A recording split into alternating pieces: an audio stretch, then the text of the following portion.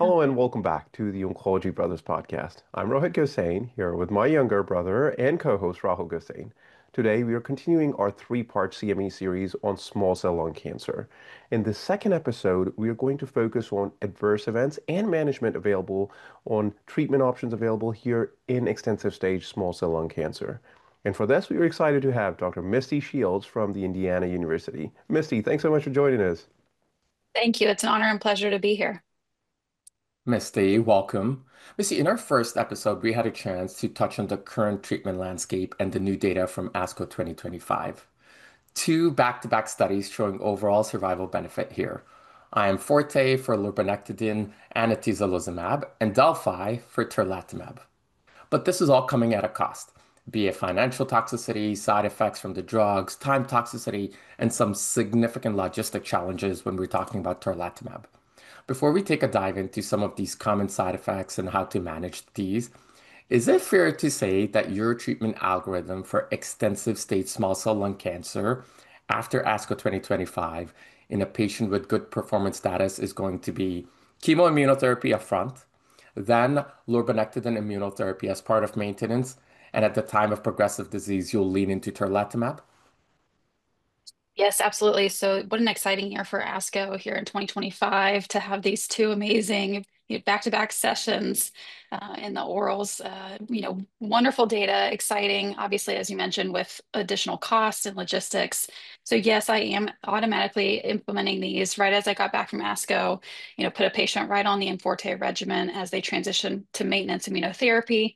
And absolutely, I think that the algorithm, as you outlined, is completely accurate as to what I would do for my patients.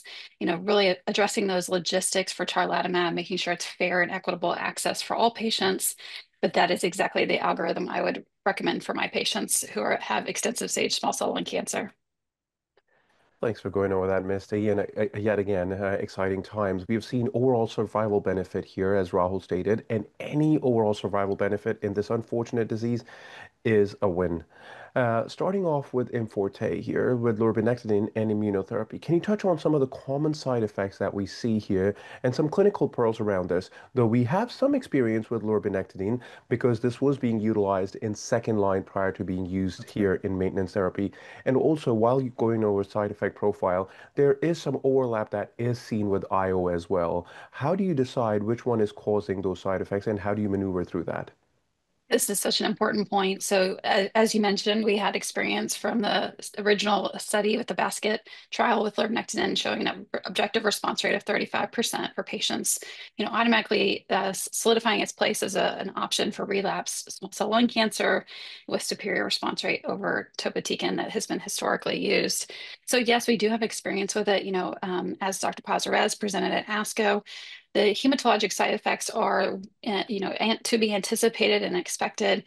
What we saw with the addition of lurbinectedin to atezolizumab and Forte, with that uptick of hematologic side effects. No surprise there, but you should really be cautious. And whenever you're thinking about this regimen, then the addition of G-CSF for patients who are receiving lurbinectedin to prevent that neutropenic fever. There was not a large signal of it, but again, it was showing that aggressive supportive care up front and helping patients, counseling them, selecting them, and ensuring that they have good hematologic reserve, putting them on this regimen.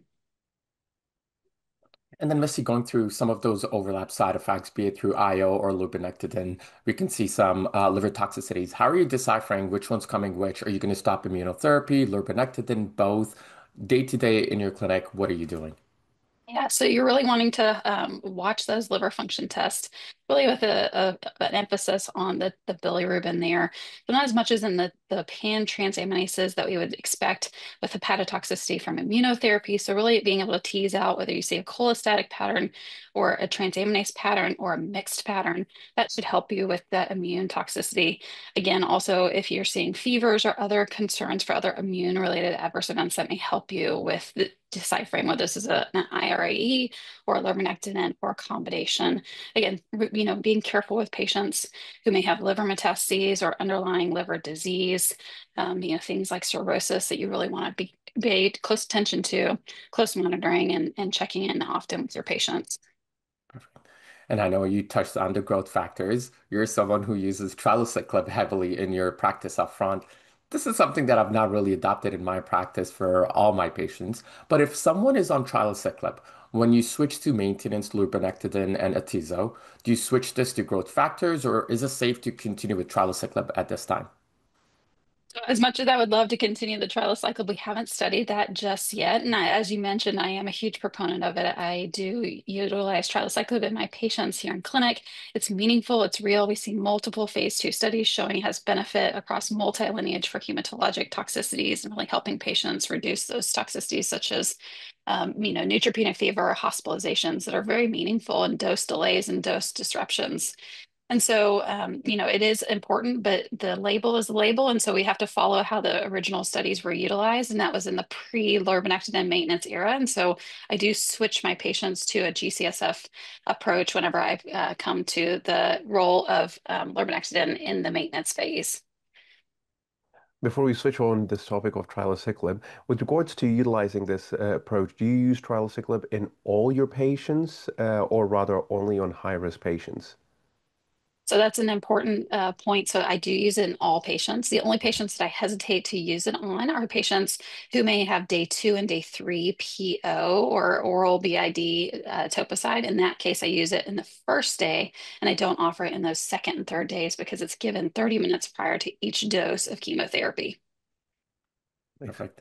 And what you touched on that we have some comfort around lurbinectedin because we've been using this in second line. But when it comes to tarlatamab, I really think out in the community, this is something that we need to get more comfortable with, even though we're using BiTEs for hematologic malignancies. Misty, can you touch on how are you partnering up with your community oncologist around this drug and managing that CRS upfront with the first few doses?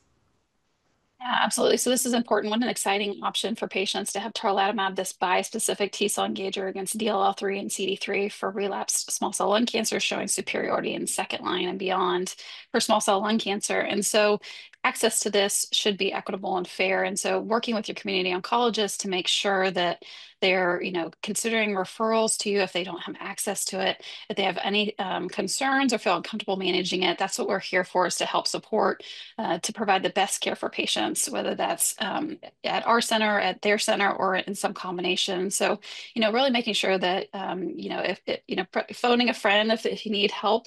There's a lot of academic oncologists who have access to this medication and have used it, such as myself, that are willing to help. And so with that, we really think about that cytokine release being the highest in the first 2 doses, day 1 and day 8, with that step-in dosing. And so that's what warrants that close monitoring. The initial prescribing information from the label is 22 to 24 hours on days 1 and day 8. And if patients have any grade 2 or higher ICANS or CRS toxicity, they should have extended monitoring for those additional cycles.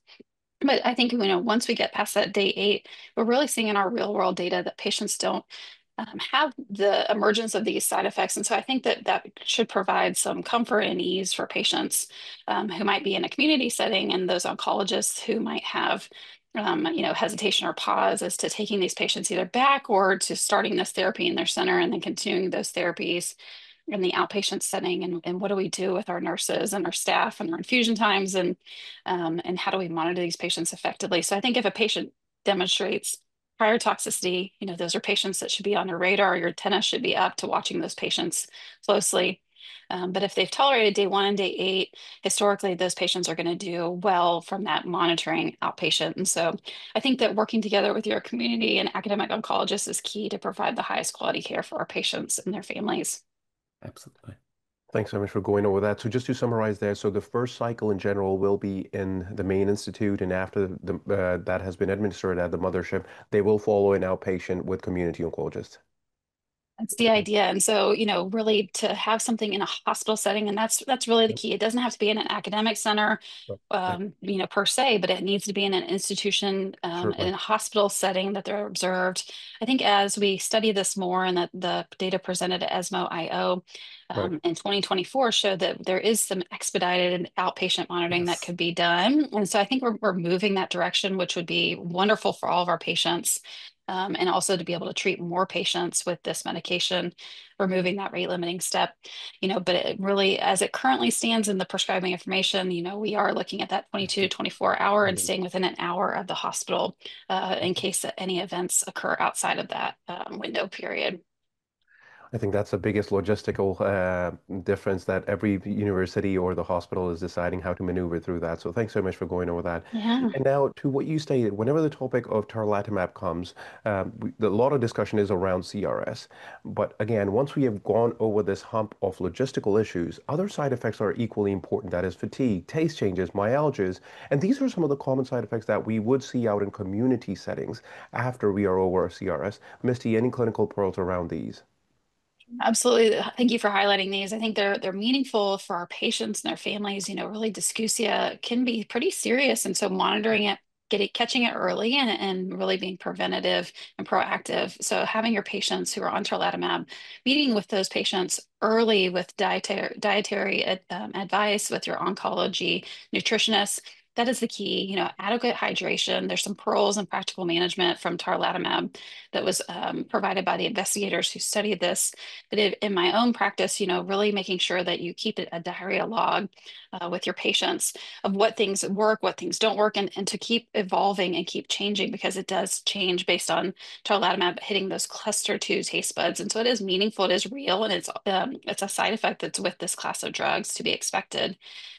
With the myalgias, again, this is very real. It should not be dismissed and should be addressed. And so also having your patients, either if you're managing their pain or if they're established with palliative care, which I highly encourage early on to help support patients to provide the highest quality of care, that additional layer of support. Providing palliative care referrals early for patients with small cell is so meaningful and really helps them stay on treatment longer and stay out of the hospital. With other, events, things like fatigue, this is very real. And so getting your PT, OT, getting patients with light exercise, pulmonary rehab to help them stay on treatment longer and not have that debility from the wear and tear of treatment, including tarlatamab is so important. The treatment here is with palliative intent. So that's supportive care, educating our patients up front to make sure that we're keeping that quality of life at the center of all this is so important. And then Mhm. as we're talking about side effects, last but not least, we obviously have to keep side effects that come along with our immunotherapy agents here. Though out in the community, we've been using this now over a decade, and there are arguably better tolerated than chemotherapy. That said, every single time I'm consenting my patient for this, we have a conversation around potential common side effects like thyroid abnormalities, rash, or pneumonitis versus some rare side effects, right? CNS abnormalities, myocarditis, or nephritis. These drugs are not benign. Misty, before we close, any last thoughts around the recent data from ASCO 2025 or supportive care tips for our listeners when taking care of small cell lung cancer? Absolutely. So what an exciting time for small cell. The landscape for treatment for first line maintenance and relapse for small cell lung cancer is rapidly changing. So checking your guidelines, checking in with any of your academic colleagues, seeing if there's any trials that we can help improve on the successes we've already made. We know that, with Forte, lurbinectedin in the maintenance setting should be considered, should be supported, and should be closely managed. With tarlatamab, really, if you don't have access to it, finding the closest center that does and having a good relationship so that you can provide that opportunity for your patients or to get that at your center because this is here to stay. So I think, early palliative care, early support, watching your labs closely, checking in with patients, not having a 3-month follow-up, but really, closely watching them, having a toxicity check, having a lab check, having them meet with your nurse practitioner, PA, or with your clinic to have, a visit to make sure they're doing well on therapy, there's no new symptoms. We really want to support patients with small cell, and close monitoring is absolutely key, especially in that transition to immunotherapy and on relapsed therapies like tarlatamab. We want patients to live longer and to have these success stories. And I think that the median is continuing to change and that tail of the curve is lifting. What an exciting time for our patients and their families. We keep saying what an exciting time, and we're looking at 3 to 4 month overall survival benefit. So it's not a home run, but it's a step in the right direction. Right. What you said this, small cell lung cancer is a devastating disease. So again, any overall survival benefit here is meaningful. Missy, thanks for walking us through on what to look out for and how to manage some of these common side effects that we will see with these new indications. For our listeners, make sure to check out our first episode of this series where we touch on the current treatment landscape for extensive stage small cell lung cancer. And stay tuned for that last episode where we touch on the unmet needs for this disease. Thanks for joining us. We are the Oncology Brothers.